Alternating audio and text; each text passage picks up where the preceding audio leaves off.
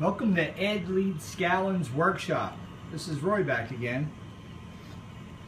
This is a little experiment we're going to work on coming out of 2 car batteries, 24 volts, going into this capacitor. We're coming in the positive through the top, negative through the side, so the outside layer. We're coming off the negative and we're touching this group of wires. This is one of this side, one of this side, and then we're coming off the top. It's connected to the positive side. So I want to show you the attraction right now. The PMH is not a magnet. We're going to go ahead and create a field magnet, and I want to show you what it does. So I got a loose connection here, and let me make the connection and we will see what happens. Alright, so you can see that it attracted itself. It stuck to the metal.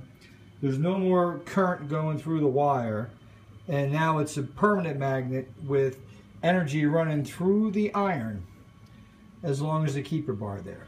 And Ed speaks about this in his magnetic current. If you were to hook up these 2 wires to a light bulb and you would break free the iron, the connection of that energy running through the iron, the energy would come out of the iron through the copper and light the bulb up for a second. Okay, so I also yeah, the strong. Okay, I also have everything lined up, and I wanted to go over that because I'm about ready to fasten down everything and start making the connections.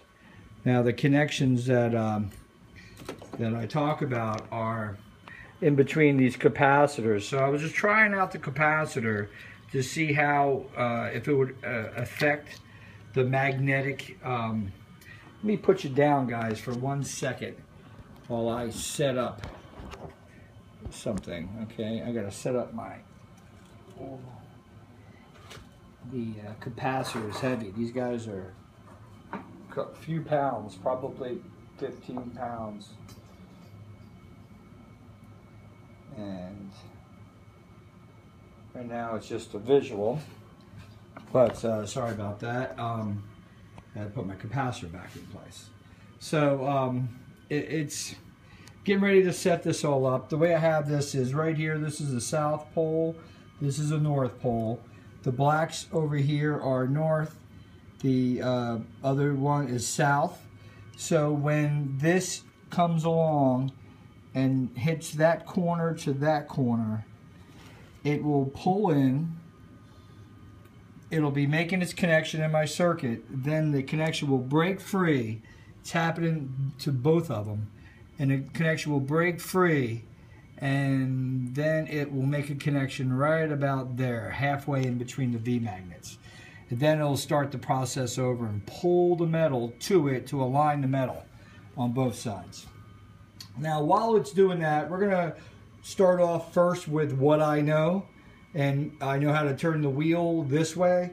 So without the capacitors, I didn't do it with capacitors before. I didn't do it with the iron poles going down. Just with the 2 PMHs.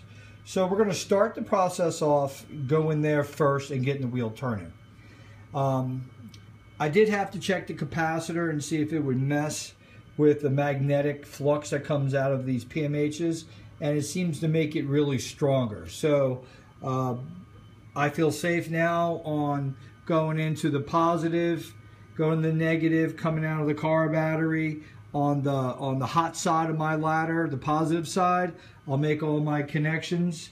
I will not connect the block to the positive yet because that's a later down the road experiment. But right now I just want to get the 2 PMHs, turning the wheel, and being able to control the speed fast or slow.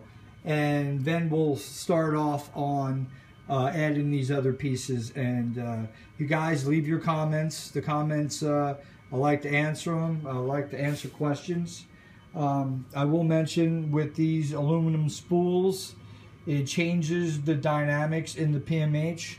So I will be taking these off. They're not part of the part that I'm looking for These are much better. Directly connected, bam, it's getting a lot of magnetism, it's straight up. These are doing strange things, which I'm glad I did, because now the right angle, 90-degree angle off of magnetism to electricity seems to be a fluctuation and change in your conductors. Not every conductor is equal. So just want to put that out there. Leave your comments. I keep putting the videos out there so you can see the growth of how we're going to get to where we're going to be through the process. And that's why you guys are getting these little videos. And sorry to make them 5 minutes. I'm trying to keep them under 3, but there's so much to talk about. I'm so excited. This also up top, you can see that this is a great avenue there to create a spark gap. Up here opens up my eyes for later down experiments. The back side of this aluminum is vinyl, so that means there is a coating here on the back which creates a dielectric. What if you would put another one on the other side and create a dynamic dielectric field up above?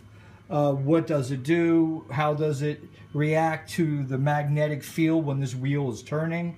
And we're going to do some kind of test along with to see with metal shavings and copper shavings, aluminum shavings, wood shavings, and see what happens. You know, we'll try to stay out of the wind, put it in plastic, and try to watch the field as much as we can. Maybe I got this big round sheet of glass. We'll put that maybe somehow on top of the wheel up here, and we'll fill it with stuff, and we'll see if it'll put a magnetic field and show any design on top. That would be interesting too. All right, you guys, peace out. Thank you, my fellow YouTubers. And I just want to thank all you people who put videos up. You're inspiring. You show different details. It's basically a great learning experimental tool for everybody who likes to tinker and who likes to have their own little workshop. Well, this is Leedskalnin's Mindset Workshop. You guys have a good day. Thank you.